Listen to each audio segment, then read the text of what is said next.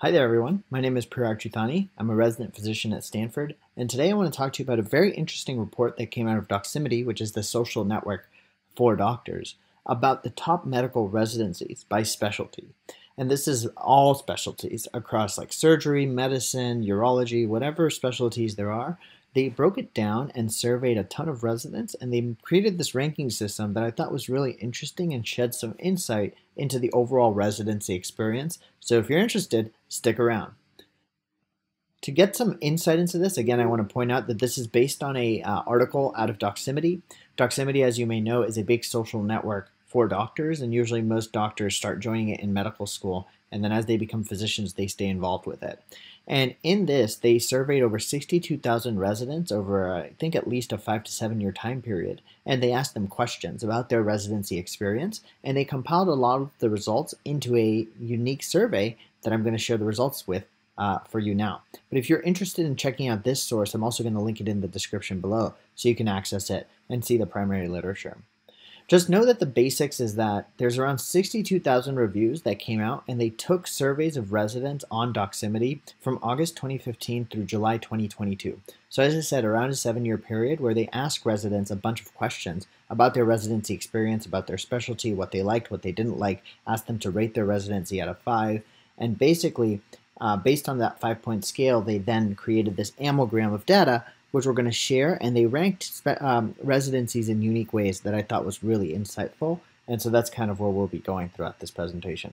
So now here is the list. They basically, as they surveyed these residents, they asked them to rate these residencies out of a score of 5, and basically highest residencies are at the top, and then as you see going downwards are lower residencies. But notice that overall, almost all residencies got great ratings. The fact that one of the lowest was 4.4 out of 5 is still like incredible, because 4 means like they enjoyed a lot above average, and 5 is just they enjoyed a lot.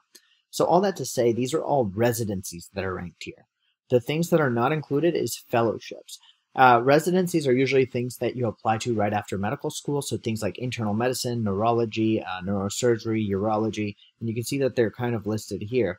But the things that are not listed are usually the fellowships, such as cardiology and GI, because to do those fellowships, you actually have to do a residency first, often in internal medicine, but even general surgery is a residency that's a prerequisite for certain types of fellowships down the road.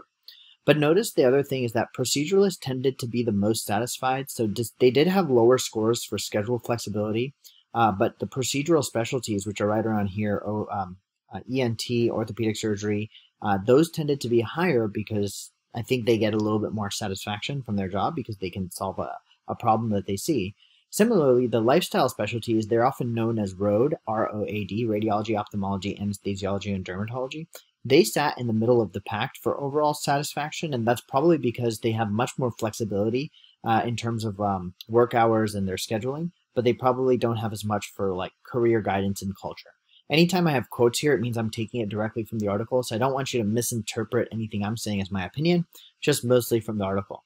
But I'll just know that child neurology and med-peds deserve a lot of credit for being the most satisfactory. I think child neurology, the point is that you get to work with these children and potentially work with their families as they're growing, and it might be very satisfactory at that point. And similarly with med-peds, you often get to do pediatrics and you get to do medicine and follow a lot of people from the pediatric population, even up to at the time they're adults. Cystic fibrosis is one of the diseases that tends to be followed by med-peds doctors. All right, so this is how they rated residencies by specialties. Notice that my internal medicine is right here. It's a bit lower on the list, which makes sense. It's a very grueling specialty, but I do think it's something that I've personally enjoyed thus far. Then they actually asked residents, and they broke down the data by the year, first year, second year, and third year. And you notice that the satisfaction with residency actually decreases as you get older. And I think the overall downward trend kind of alludes to the fact that you're getting more and more responsibility every year, but you may not be compensated as much, and you often feel like you're being worked to the bone. And so I can kind of understand where this like decreasing marginal return is coming from, primarily because you get minimal adjustments in wages, all the while having much more expectations and responsibilities. So that's the overall overview by the specialty. Now let's talk about states. So now they broke down the data based on the states where individuals were rating from, and you can actually see that Minnesota actually is the highest rated state. This may be a little surprising, but it's not all that surprising when you consider that the Mayo Clinic is in Minnesota, and that's a powerhouse of a hospital, and they just take their jobs very, very seriously, and they're very good at churning out incredible, incredible physicians. You can see North Carolina was second, and then Massachusetts was fifth. And the overall commonality among a lot of these things is that Minnesota has the Mayo Clinic and a lot of affiliated hospitals in that region. North Carolina has UNC and Duke all within a three-point triangle, creating a research powerhouse. And then similarly, Massachusetts also has a ton of hospitals. So you can see that residents often rank places higher that tend to have a lot of hospitals in one place because they get a larger amount of diversity in their training. You can also see that when you broke it down by specific regions within states, the regions that tended to stand out were metropolitan areas. So within those regions, the San Francisco Bay Area was really highly ranked. I think it was the top when you break it down by area. And again, that's primarily because you get the research powerhouses of like UCSF and Stanford and Berkeley and the exposure to different types of medicines in those areas. So that's the broken down residency by state. And this kind of also tells you a bit about location and what works and what doesn't work for certain people. And now, last but not least, let's break down the percent of residents who stay in state after residency. And you break it down by specialty. And you can see that the highest rated ones are family medicine.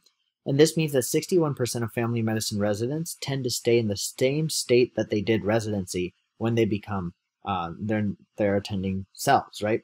And you can see that the specialties that tend to have the highest retention rates tend to be the ones that have the most spots. So if you study family medicine, there often are a ton of family medicine physician jobs because they're in such dire need that it's easy to find a job in the location that you did residency, so chances are you may just settle down there.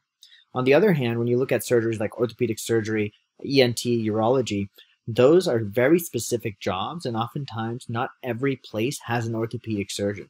Only certain tertiary care hospitals may have orthopedic surgeons, and so even after you finish residency, finding a job at your specific institution may be tougher than finding a job elsewhere, and that's why it's easier to leave and go out of state.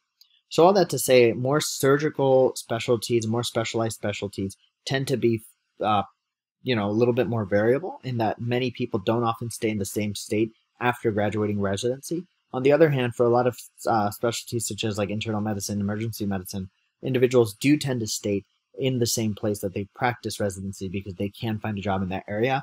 And assuming you like that area and have found a family there, it ends up working out pretty well. So all that to say, hopefully this was insightful in terms of the top medical residencies by specialty, both based on like where the location was. But the part that I really liked is that this is data coming from the residents themselves rather than an external agency. So I think it holds a lot of value. And it just goes to show you the way that individuals perceive their residencies. And more importantly, it seems like holistically, any residency is pretty positively reviewed. The fact that the lowest is 4.4 is exceptional news and just goes to show you that residency is hard, it's challenging, it's grueling, but it definitely gets the job done. So I hope you all enjoyed this video. If you did, drop a like, comment, share, subscribe. If you have any other questions, comment below, and I'll see you all in the next video. Peace.